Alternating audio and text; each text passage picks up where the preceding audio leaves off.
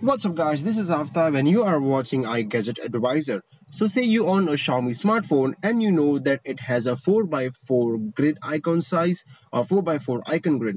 So today in this video I'm going to show you how to get a custom icon grid on your any Xiaomi smartphone without rooting or without getting any application. So without any further ado, let's begin.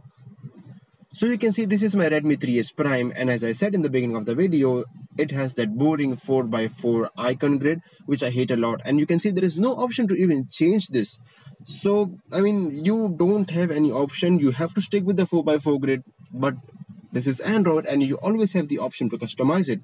Check out my Redmi Note 5 Pro in gold and it's all its glory. So you can see I have a 5x7 custom icon grid, and this is really easy to get. You can get this on any Xiaomi smartphone or say any smartphone running MIUI. Of course, it's Redmi or Xiaomi. So you can see in my settings page, I get the home screen layout option which says 4x5, 4x6, 5x6 and 5x7. So you can see there is a list of which I can select the different kind of icon grids. So it's 4x5, 4x6 and so on. So this is really good because what happens is that you can take the full advantage of your display. You can put more application on one single home screen as compared to the 4x4. So you need to open up the theme store in order to get the 5x7 icon grid. You just need to tap and search for this theme, that is the new UX theme. So you can see the name is on the screen, it says new UX.